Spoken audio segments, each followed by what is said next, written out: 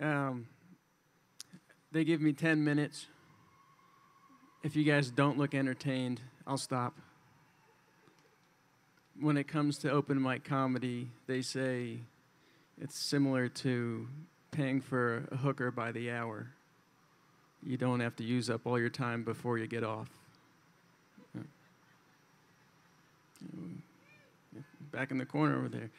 Is that couch wet that you guys are sitting on? Wet from the rain? Okay, good. Is that one wet? No, okay. I was going to say, if you are going to sit on a wet couch, it may as well be made out of AstroTurf.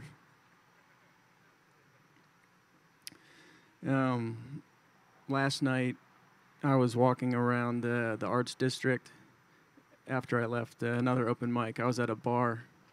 Did the, yeah, slight technical difficulty. I could hear the outside monitors are back. There we go.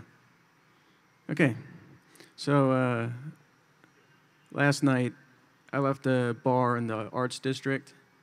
I don't know if you guys are familiar. I see you got a CES pass, so if you're from out of town. I was walking back here from the Arts District, and the streets were empty.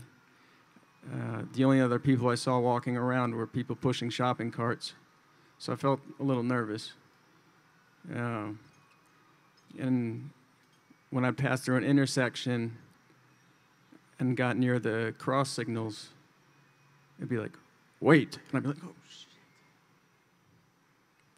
Because I was nervous. It startled me.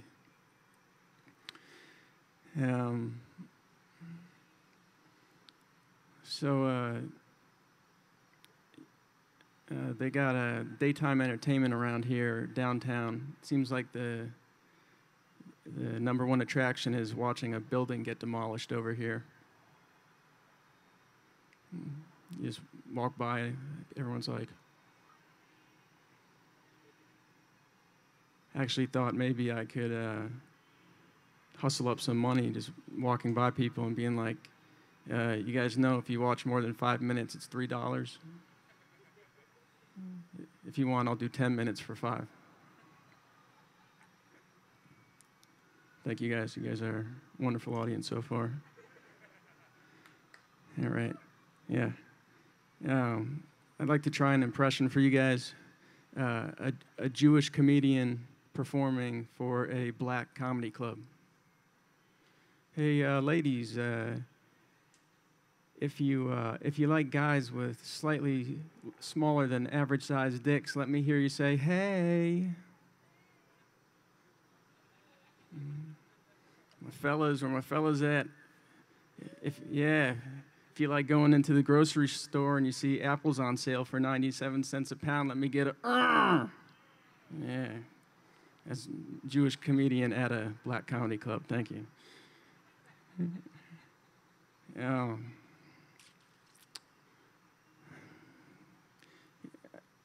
I saw I like the outskirts of the Las Vegas Strip. You see interesting stuff. I saw a guy, he was riding a dirt bike, and it had no rubber tires on it. It was just the metal rims of the wheels grinding against the pavement, and he had one hand on the handlebar, and in the other hand he was holding a black 30-gallon trash bag with God only knows what in it.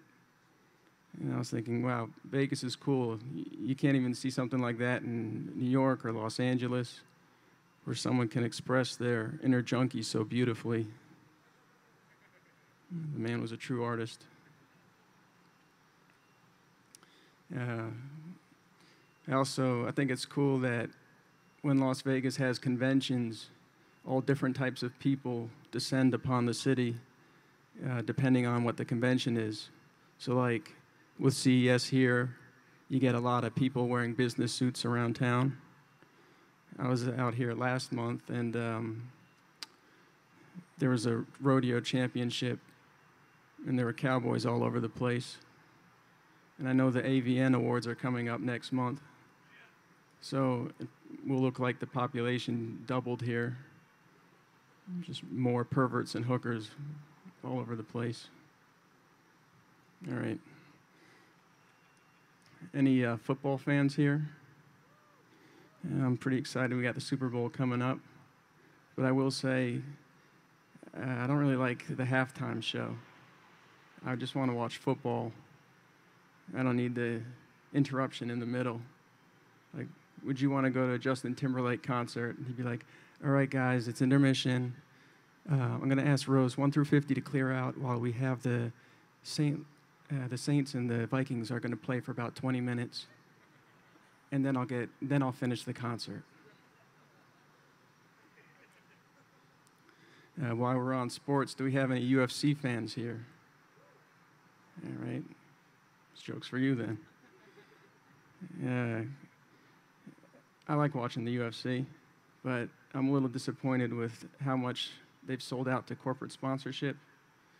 I was watching one of the main events, and the announcer was like, ladies and gentlemen, standing to my left, he's the heavyweight champion of the world, weighing in at 205 pounds. He's won 16 of his last 18 fights by way of knockout.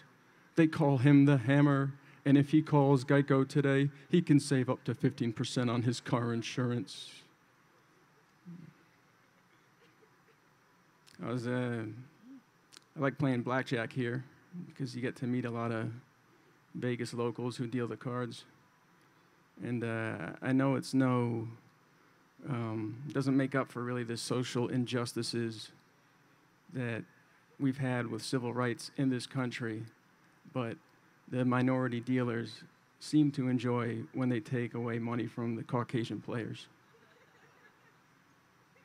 This black lady was dealing to me, and she took like $200 from me in about 20 minutes and just looked at me with this real stone look like, you like that, motherfucker?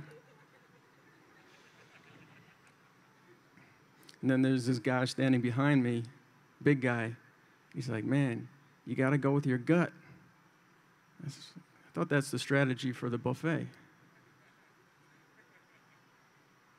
All right, now it's time for a corny buffet joke. I was eating at the buffet. I've earned a corny joke, right? Yeah. I was eating at the buffet, but I had to stop because I kept getting that whore's pubes stuck in between my teeth. If you tell a few okay jokes, my rule is a few okay jokes earn a tacky joke. I'm waiting for that 1 minute sign, but I'm going to keep going until then. So when I call my health insurance company, they ask for my member ID, and because I can't enunciate that well, I'll give them like a name to go with the letter. So I say, oh, my ID is 234, D like David, M like Mary, T like Thomas. Last time I called the customer service woman, she said, hi, this is Shanika. Could I have your member ID number?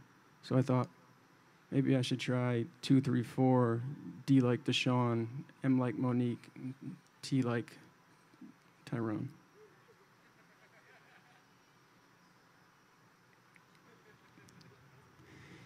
Jeez.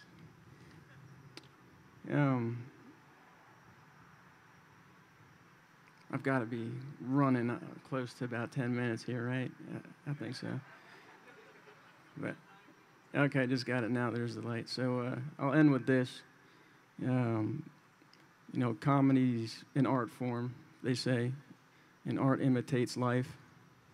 And, life doesn't always have a happy ending. Us comics, we kind of want to go out. You know what?